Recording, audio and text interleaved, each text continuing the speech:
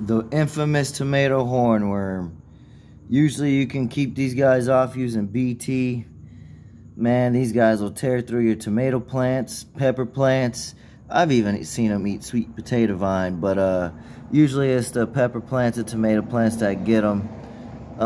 This was on my chili tapine. He's just looking for something to latch onto. They grab with their little feet right there, and they're pretty hard to take off. That's why I just went, oh, he's actually trying to eat that leaf, maybe.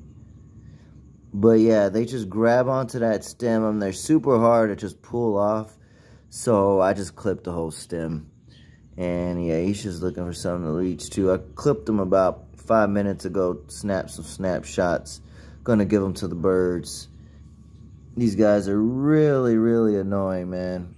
They literally hacked off about half my leaves on my chili tapine. Super dumb, super annoying.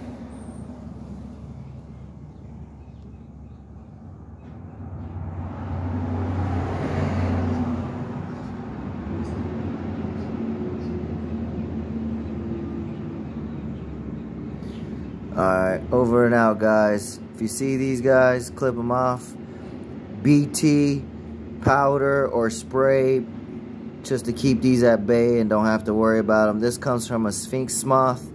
Moths come at night, lay eggs. Butterflies lay eggs and come through the day and lay for caterpillars. Moths in the day, or butterflies in the day, moths at night. And looks like he's worth about 75 cents.